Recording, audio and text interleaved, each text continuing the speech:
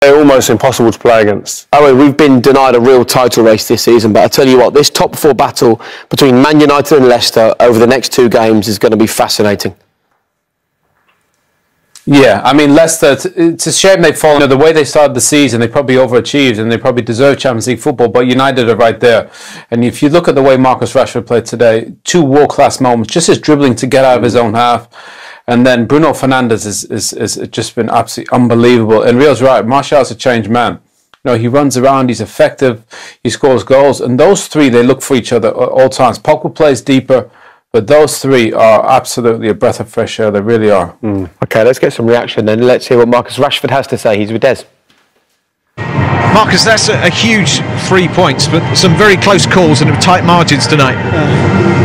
It's obviously every game for us now is a big game. You know, before the Southampton game, we were scoring goals for fun, and then Southampton game was a bit more difficult, and today the same. So, you know, these type of victories you get a lot out of as well as a team, because we've had to work double hard to get the result. Very surgical finish for a man who's going to be an honorary doctorate. I'll only do that joke once, but there's a fantastic cutback, took 3 players out as well.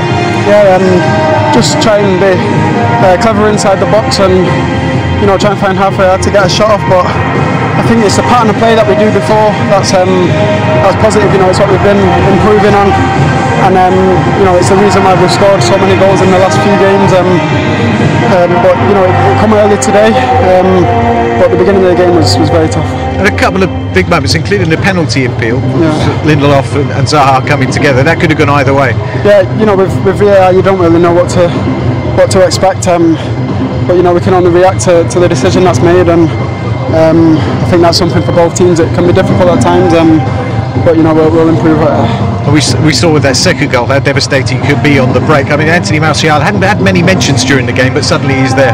Yeah, he's done a lot of work today, Anthony, and you know, when we have the ball, he's always making himself an option, and he's always available to receive the ball. So doing all that work, that's what he deserves at the end to get a goal. And you know, for the team, it's always good when you strike a score. Well, now with that top four battle, I mean, we'll be saying this all the way through, but goal difference could even come into it.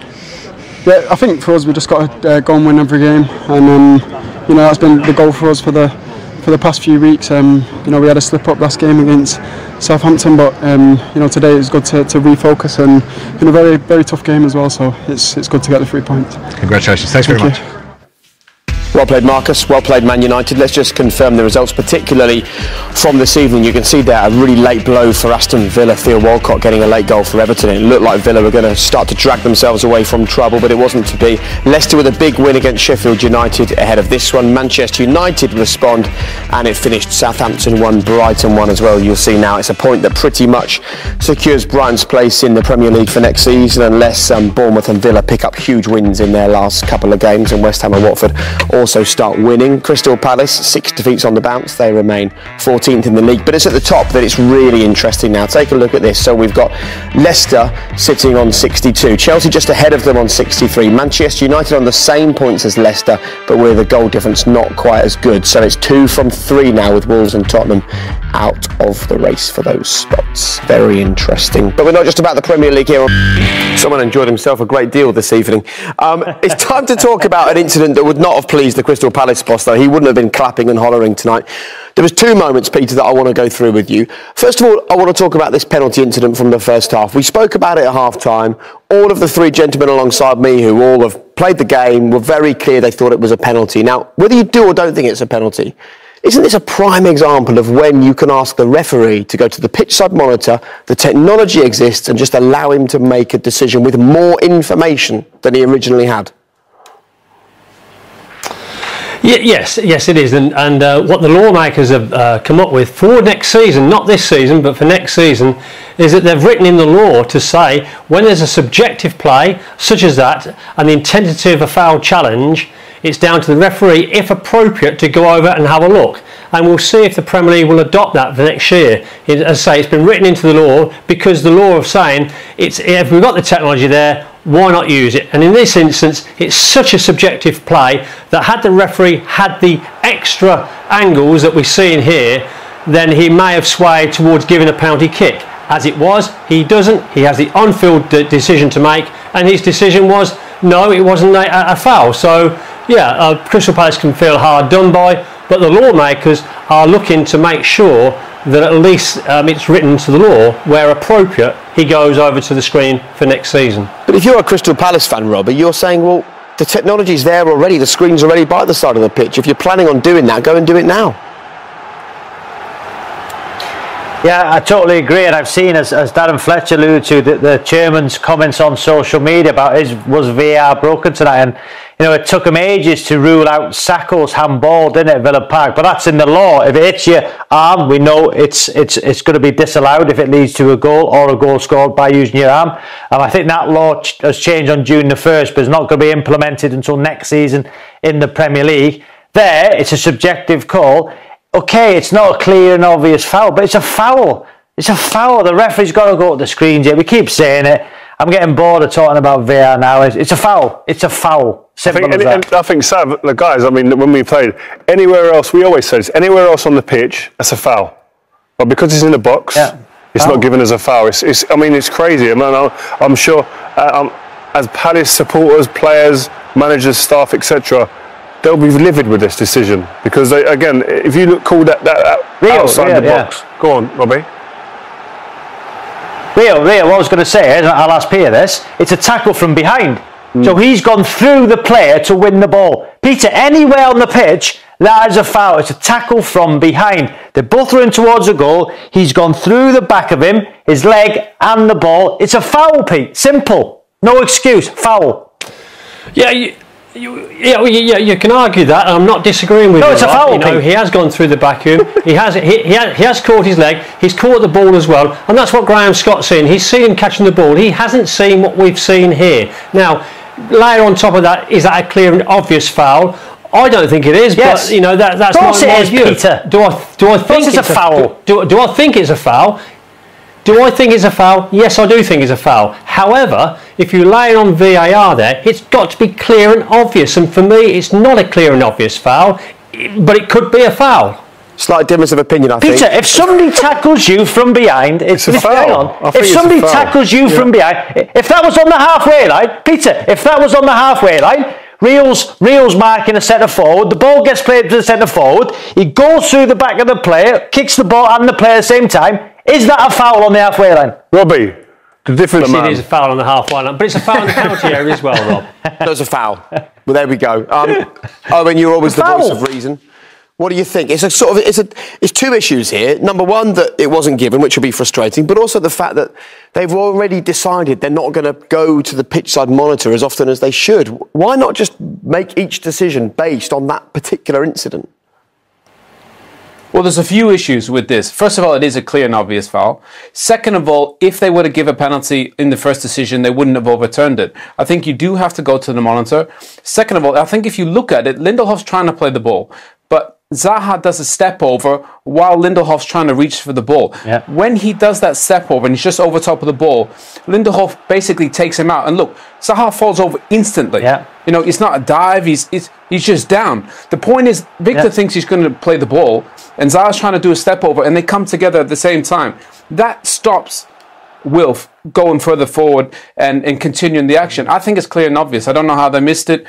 And if you can't see it, go to the monitor. And I think it just makes it a lot easier. But look, we've had issues with VAR. We're still learning. But I think United sometimes, they got a bit of luck today. And the offside was marginal as well. But I think VAR, they got that one wrong. We'll talk about the offside in just a couple of moments. But Roy Hodgson is waiting to speak to Des. Let's hear this right away. Roy with Des. Let's get his thoughts. Well, I want to talk about the game, but I think I want to talk about the issues as well, because there's some very difficult decisions for you to take tonight. Yes, I think the most difficult thing to take is to have played so well and once again lost the game. Because I thought if I ignore the last 10 minutes when Patrick Van Aanholt's had to go off and we've had to readjust, up to that point I thought we played really well. I thought that if anything, we could so easily have been leading in the game, and to once again find ourselves on the wrong end of a result after a performance like that against a team of Man United's quality is very, very hard to take, especially as you rightly say, there were a couple of issues that really could so easily have gone our way but didn't. You're very supportive of referees, I know, but the penalty call? What did you make of it? Well, referees these days, you never see them because they're miles away, aren't they? I thought that the referee on the field could easily have given the penalty. He didn't, but then the people in the office somewhere in Hounslow, they decided it against that one as well. And then apparently the other one is one of those hair-fine decisions which one finds hard to take, especially because one is used really from football without VAR, that when a ball is crossed along the 6-yard line and someone slides into the back post and scores, I don't remember those goals ever being ruled out for offside. But now we have to come to terms with that new reality that you're celebrating, you think you've scored a good goal, one that we have tried so hard to score that type of goal, and then you have it taken away from you by some hair-fine decision. But the important thing for me tonight was that we played so well. That's good after a performance on Saturday or Sunday that I wasn't so pleased with.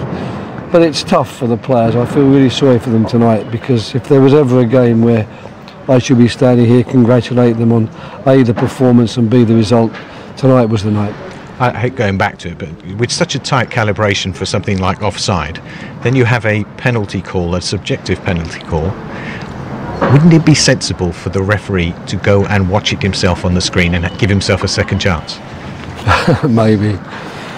I must say that I'm still finding it very hard to come to terms with it all. I think that it's not helping my feeling either during the game or after the game, having to stand here and talk about these type of things. I'm bitterly disappointed tonight to see the team do as well as it's done, and once again had another defeat to a growing list of defeats, because that was something we really didn't deserve, and having to come to terms with something that you really don't deserve is always very, very difficult. You've got support in the boardroom, because the chairman, Steve Parish, tweeted out during the game that he asked, is VAR broken? Yeah, well, VAR's there, and I'm not going to join that growing list of people who after every game wants to talk about whether it was right or whether it was wrong. Of course, we feel a bit hard done by at the moment with regard to VAR decisions. But the important thing for me tonight, we're playing a top team here, a team that's come here with an incredible string of results behind them. And like Southampton at Man United in the previous game, I thought that we showed we were more than a match for them in every department, quite frankly, except that, the one or two chances that came their way, they put them away, whereas of the 13 or 14 opportunities we had, we weren't able to put them away, and when we did, it was ruled out for a marginal offside. Well done tonight, Roy. Thank you. Thanks. I think we all feel for Roy Hodgson this evening to come into this game against Manchester United. 5 defeats on the bounce coming into this, and then to play that well and come away with nothing, in part, not entirely, but in part because of some decisions we do need to talk about. Is this offside? Now, we know, because of the frame rates of the television cameras, that the offside, when it is that marginal, there has to be some allowance for error because of the frame rate, exactly when the ball was touched by the player that played the ball. Yet we don't allow for that. We don't allow for any clear and obvious. We don't allow for a margin of error. We say it's either on or off. Is that something that needs to change as well going forwards? So you're quite right. So that offside is a factual. You're either onside or you're offside. What the lawmakers haven't allowed is this margin of error in the calibration of the TV cameras on any given game. I think the TV cameras used tonight were 50 frames per second. Well, if you had something to run at 100 frames per second, you get a better definition. So I do think there is a way forward in terms of looking for a margin of error so that the offside becomes clear and obvious again. So you build in that margin of error to indicate that the player is offside. When VAR was first thought of, these marginal decisions were not in the lawmakers' minds. The lawmakers were looking to get the hand of God out of the game. They were looking for clear and obvious errors from the match decision makers, not these marginal calls that we see, week in, week out with offside. So the lawmakers will be looking at this, as they are at the moment, in terms of building in that margin of error in order to make sure that we don't have a toenail offside and a goal disallowed. It needs to happen. I mean, you could see on one of the angles there, the ball was blurred because it's moving and the camera can't keep up with it. And in cricket, they use cameras that are hundreds of frames a second, not 50. But this is why, I'll be honest, I'll go back to when VAR was first mentioned and first introduced. I was one of the people that was saying, listen, leave it to human error, leave it to, that creates a debate that we'd have around tables like this. or in pubs and homes in front rooms across the world, and let that human error stay a part of the game, because that was a part that we all loved. Sometimes you was on the wrong end of it, but sometimes you wasn't. Unless it's absolutely 100%, then why have VAR? Unless it's absolutely concrete, why have it? Because there's still going to have be it, but allow the margin for error. Yeah, but it's still not going to be concrete. It's still like you still have to, a human's eyes have to go over it and say, actually, I believe it's this way or that way. Unless it's completely a black and white, why have it? I don't understand. It's just, I get why they want it, but it's just, the human error for me was part of the game. It was part of it. A referee was a part of the game. Now, the referees have no identity now. The referee's behind the screen, somewhere else, in a different location. The good news is, we're on to 11:30.